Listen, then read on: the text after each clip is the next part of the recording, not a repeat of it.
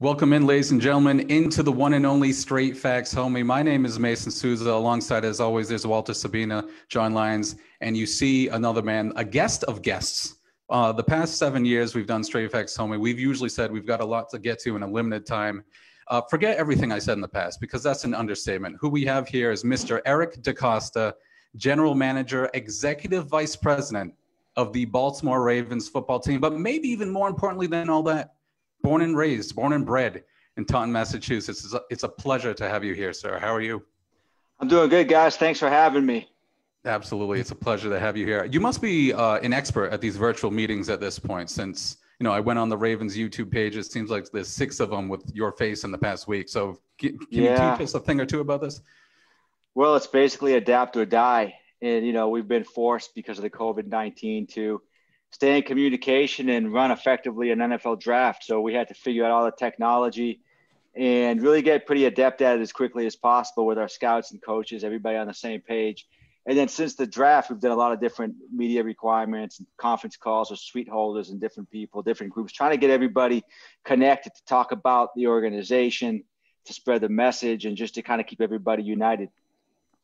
That's awesome. I mean, yeah, obviously it's incredibly unprecedented, as we all know at this time, and you got to adapt. Let me start with a fun one real quick. Was it 1989? I mentioned Taunton, Massachusetts. Was that your graduation year? Yeah, 1989. Yeah, definitely. Yep. When I say the quote, "Let's play like crazed dogs," what comes to mind? Well, that was Lawrence Taylor. And I got that off of NFL Films, and I believe that was probably my my motto in the 1989 yearbook at Taunton High School. Yes, it was. Yeah. Go ahead, Walter. All right, Eric. Thank you for doing this. As a resident of Taunton, I like to kind of get to the roots of you, and I know you got a short time, so I'll get right to it. Your head coach when you were at Taunton High, Mr. Bob Lane, great football coach. Nothing but good things that people say about him. When he passed away in 2011, the track was named after him, and you had nothing but good things to say about him. What was it about Bob Lane? What was your relationship with Bob that, he gave us such a good personality and, had a heart of gold? Yeah, he really did. He's like a second father to me, and a guy that when I think about my experiences growing up as a teenager, Coach Lane's probably right at the forefront of everything that was important to me as a coach, as a person that could take a bunch of young men and instill in us things like integrity and work ethic, teamwork, desire, things like that. That's important. I think for young men, 13, 14, 15, 16, 17, having those kind of mentors is critical. And I think Coach Lane for me really was probably, other than my parents, the biggest mentor that I had. And, I think what he did with the football team as an educator, he touched many, many, many people's lives. Very, very, very selfless, unbelievable work ethic, extremely generous, heart of gold, very feisty, very competitive, no doubt about that. Opinionated, outspoken. But if he was on your side, probably the greatest friend, the greatest ally that you could have. He loved Taunton. He loved Taunton High School. He loved his students. He loved the players that played for him. And he was definitely a unique personality that I'll never forget.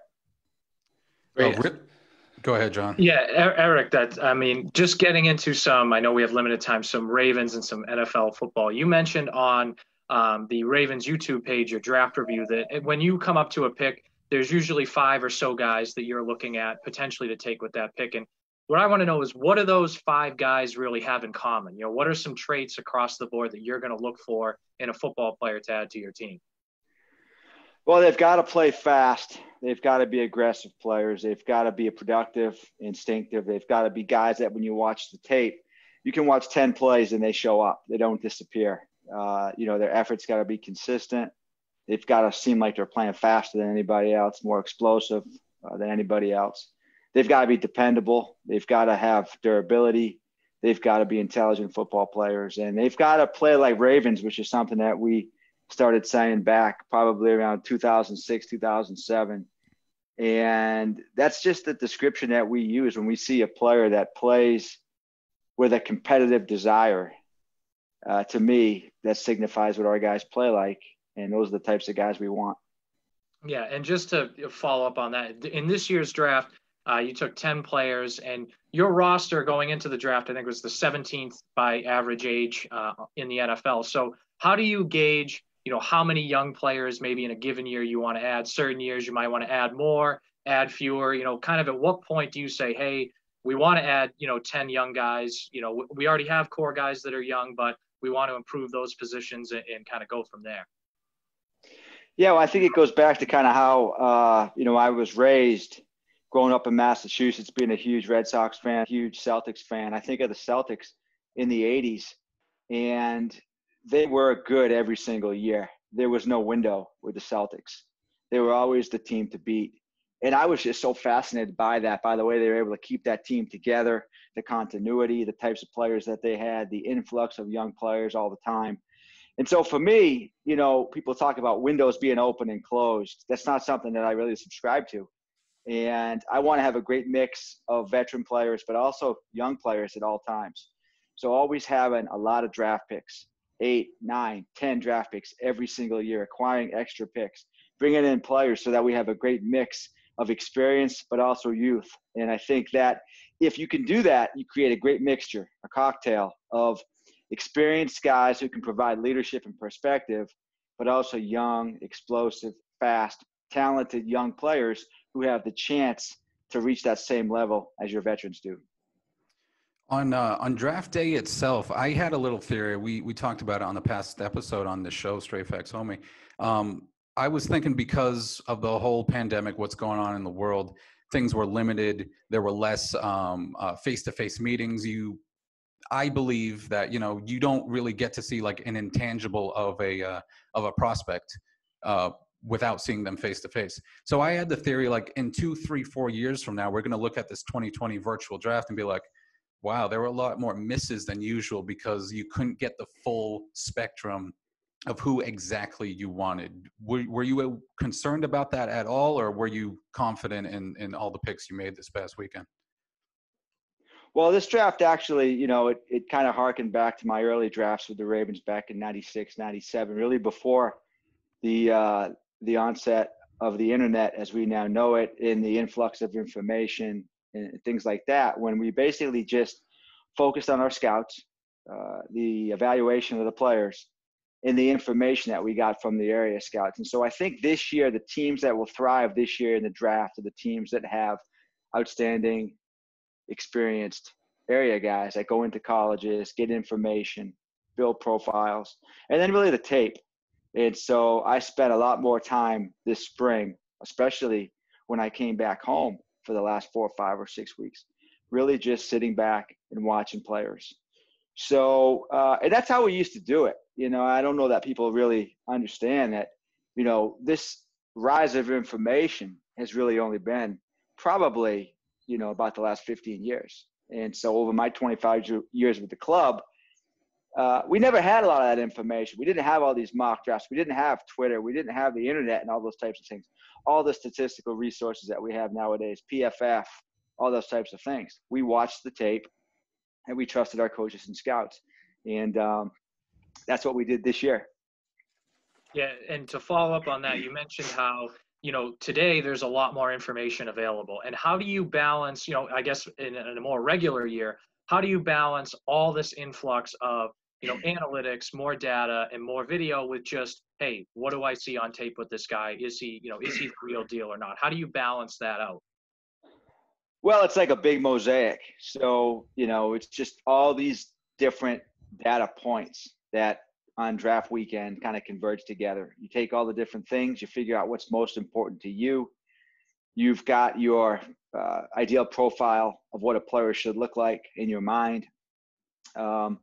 And then you find guys that most closely sort of resemble that profile. And you do it watching the tape, interviewing players, building a background by talking to sources at the school, personality profiling, intelligence testing, physical testing, and things like that take place at the combine, the medical aspect, the physical that we give the players, all those types of things.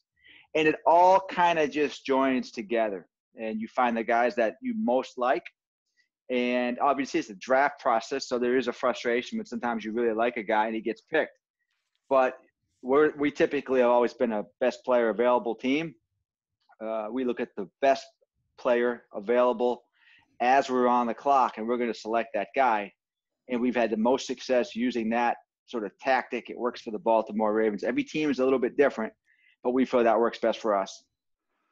Yeah, I believe you guys conquered that well the last, say, 2 drafts in the last 3 years.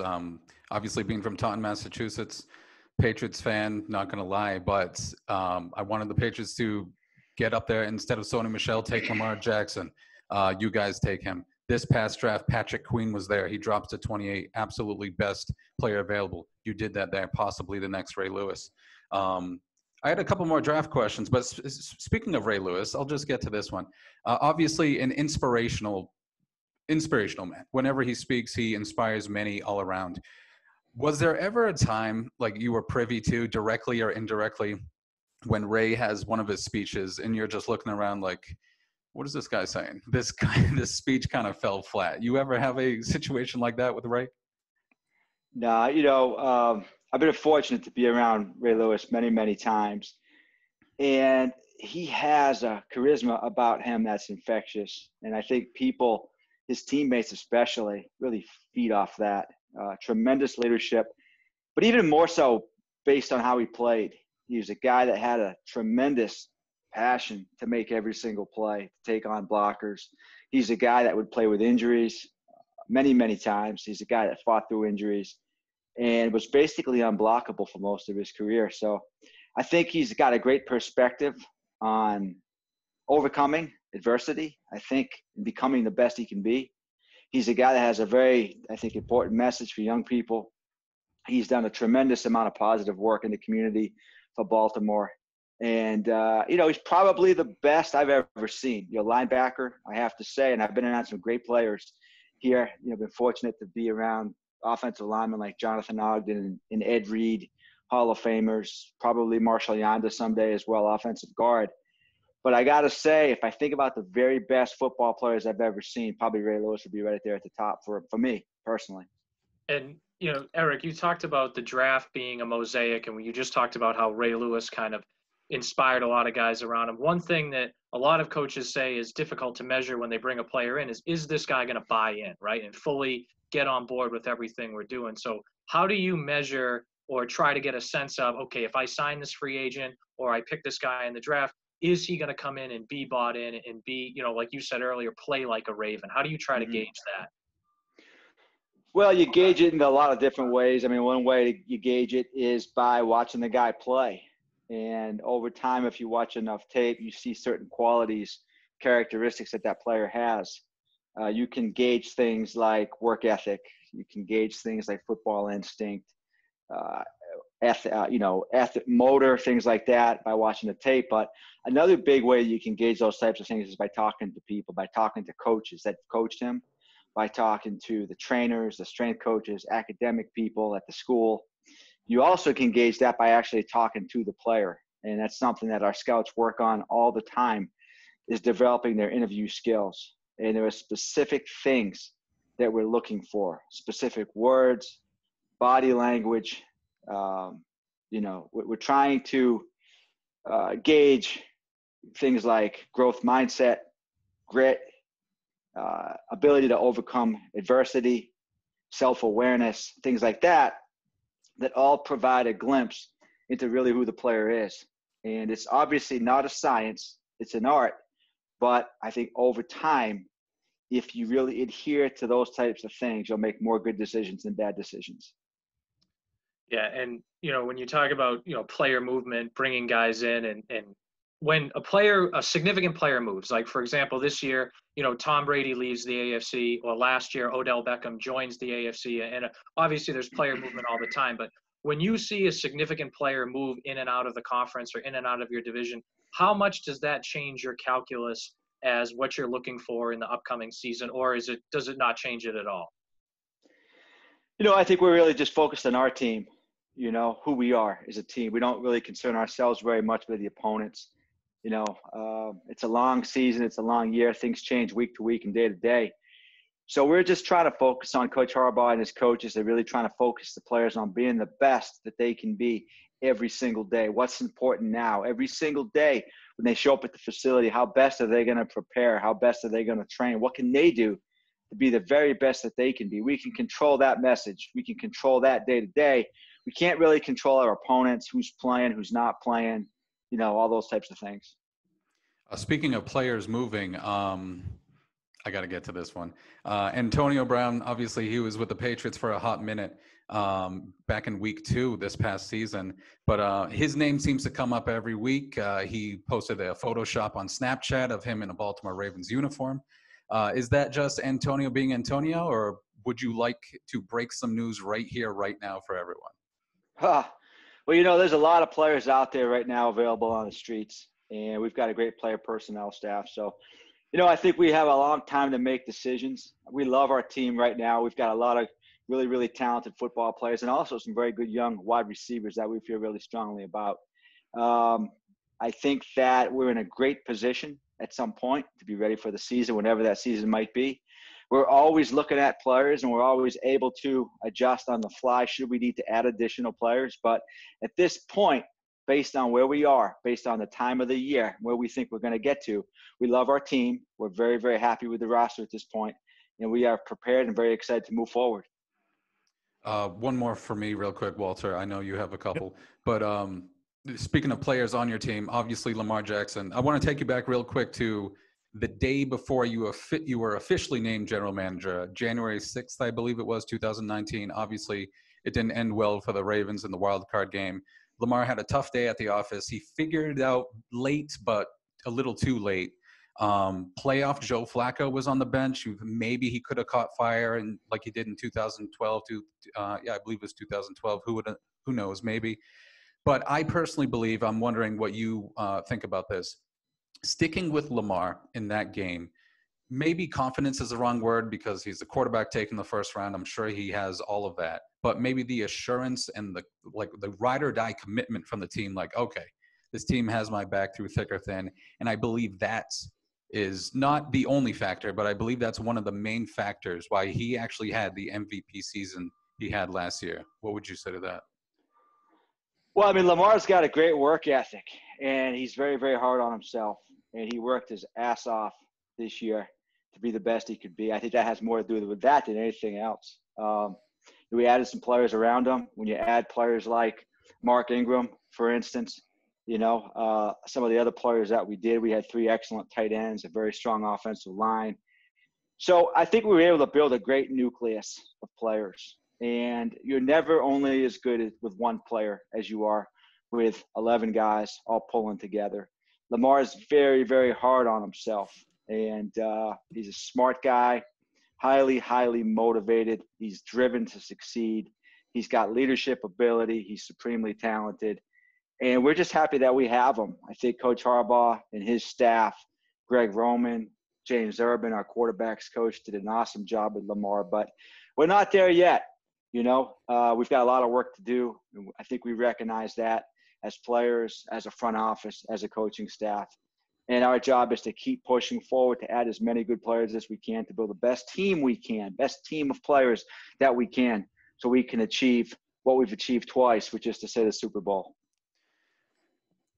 Well, I tell you what, 14-2 last season, Ozzie Newsome didn't do that in his 20-plus years as the lead guy. So do you ever rub that in Ozzie's face? Like, hey, you didn't have a regular season like I did. Nah. Ozzie's a legend. I mean, he's the GOAT. He's the GOAT, I mean, that guy's a Hall of Fame tight end, and in my mind, a Hall of Fame front office executive. Not many people can say that. And I'm still learning from Ozzie every single day. His humility, his patience, his work ethic, his passion, his intelligence. He is the very best. And I am blessed. I've been blessed over 24 and a half years to work with him. And I could think of nothing better than to work with him for another 24 years. Yeah, and speaking of Ozzie, I assume obviously you've taken a lot of Ozzie's program into what you do, now with the Ravens, given that you were part of it for so long. Is there anything, though, that, since you've kind of taken over that maybe you've gone in not a totally different direction, but done a little bit differently, per se, than when Ozzie did it? Or have you just tried to keep everything kind of flowing the way it was? No, I mean, I think you'd be foolish to keep doing the same thing every single year. You've got to adjust, and we do that. We've been doing that over 24 years.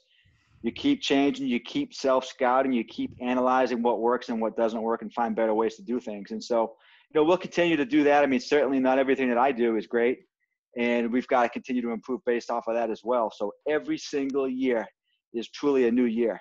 We never rest. We're never satisfied where we are. We're always evaluating who we are as a front office, as a coaching staff, as a locker room of players, trying to get the best team we can as quickly as possible so that we can compete with teams like the Patriots. Before we get to a couple more Taunton questions to wrap this up and bring it home back to your native town or native city here, I'm wondering, how are you and your peers around about the possible, there's a theory going around or the thought of if, what's going on in the world doesn't get cleaned up, doesn't get better in the next month or two, about the possibility of NFL games being either delayed or without fans in the stand. Have you heard anything like that? What's the belief going on in your inner circle among what's going on with that?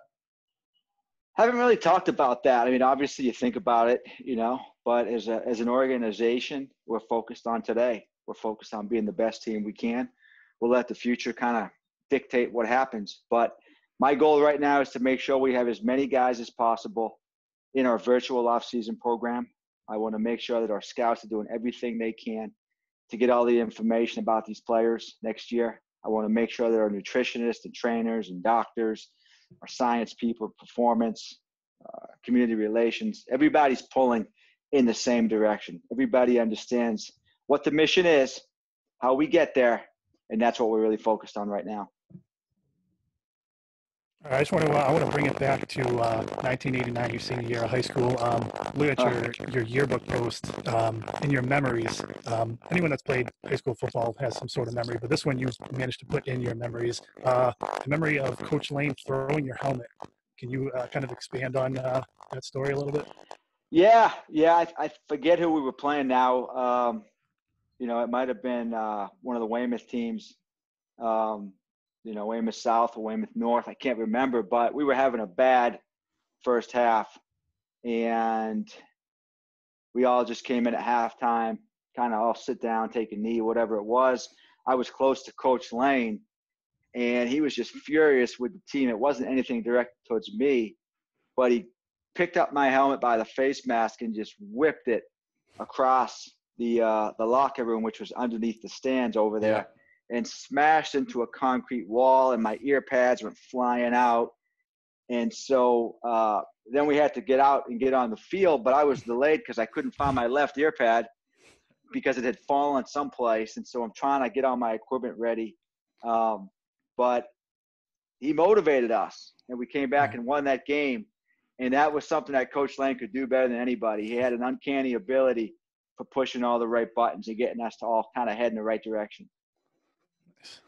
Yeah, Mr. Matos, the man who connected us, headmaster at Taunton High, also, I'm sure he has a million Bobby Lane stories. He was interested about that as well. He also wanted the big props to wearing a Taunton Tiger pre-draft shirt, I believe you sent to him. So representing Taunton, even as big man you are now. Oh, I love Taunton. Still have family that lives there. And so many fond memories. Some of my best friends still live there. Johnny Montero, for instance, he's a fireman, great dear friend of mine. There's just people that when I think about myself, I think a big part of my identity and how I define myself is being from Taunton. So, it's a great town. I think that it really does instill the right type of qualities in you to succeed in life: work ethic, hard work, blue-collar mentality, achieving, working hard, staying together, family, those types of things that I really, really strongly believe in. And I was fortunate to grow up there, and I think about going back, getting up there all the time. It's not very easy anymore for me with my lifestyle that I have, but it's a special place and very special to me personally. Well, you represent it very well. Last one for me, if you guys have any other questions in the interest of time. I'm curious, are the owls still outside your window, or was that just a draft day thing? No, they're still out there. I haven't seen them this morning, but they're out there early in the morning. And, so the police actually believe they could have been like robotic drones. or something like Well, that? no, they're just kidding. But they looked so. It's just amazing to see those two guys like that sitting right there next to the police. We had state police in my driveway for 4 days just to make sure that everything was taken care of during the draft and the infrastructure, the technology and the Wi-Fi and all that stuff. So, but they took the picture of those guys. I hear those guys all the time, but it was unbelievable to actually see a picture that clear of those two guys. And so the joke was that it was somebody trying to spy to get a copy of my draft board. Well, yeah, I don't want to say any names, but maybe someone in New England. But John, Walter, any more questions before? Just one more question for me, Eric. Obviously, you have a job that a lot of people aspire to have, being a GM of an NFL team, and everyone sees the glamour and the success in that. But what's something maybe about that job, or some things that a lot of people maybe don't know about, or that you didn't expect when you first got it? I mean, it really is. It can be a very sort of time-consuming, very routine job, and it takes hard work. I spent a lot of time in a dark room watching football players over and over and over again. It's kind of like when I was working for Taunton Parks and Recreation, and I would be cutting every day. It was like Groundhog Day, cutting all the grass, all the baseball fields, Whittington, Hartsons, Ware, all those fields. Every single day, train me. And that's kind of what it's like at times. You get up early in the morning, you're in that dark room, you turn the projector on, you start watching football every single day. So I think there's a beauty in that, doing the same things over and over and over and over again. But you've also got to have the discipline, I think, to do that. And I like to think my background in Taunton kind of helped me with that. Definitely taking the blue collar Taunton to where you are now. And, obviously everyone here in Taunton and southeastern Massachusetts is incredibly proud of where you've come. And we're incredibly honored to have you on, Eric. We really appreciate it. Much continued success. I have 2 more papers of questions. If you want to do this a yearly thing, that's totally up to you. It would appreciate Taunton and the folks very well. But again, we appreciate it so much, and continued success. Well, guys, I appreciate it. Thank you so much for having me on.